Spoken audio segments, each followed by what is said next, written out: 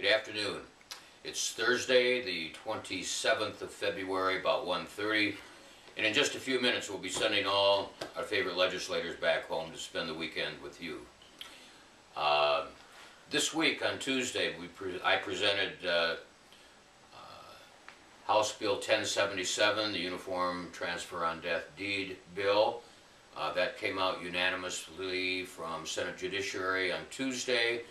It was scheduled for the floor today, but because they're traveling home, they won't get to it because all they're going to do was the consent calendar.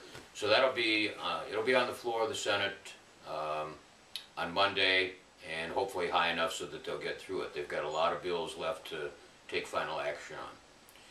Also, yesterday, Wednesday, in front of House Judiciary, I presented Senate Bill 74, which is the shared parenting. There was considerable testimony, but the bill came out with the due pass recommendation on a 12-to-1 vote. That likewise was on the House agenda for today, but they're only going to do the consent calendar and won't get to it until hopefully on Monday, no later than Tuesday.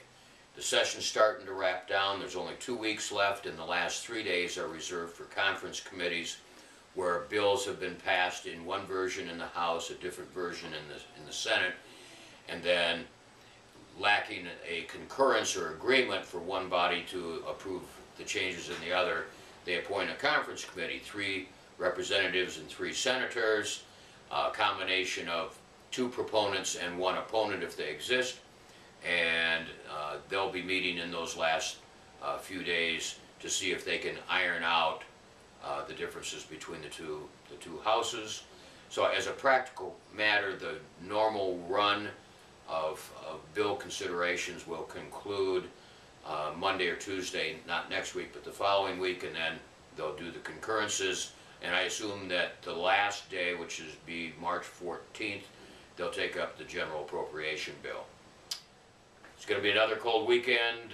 Stay warm, and I probably won't do the final update until probably Monday the 10th or Tuesday the 11th of March, where I'll be able to give you a synopsis of everything that we worked on this year. Have a good weekend.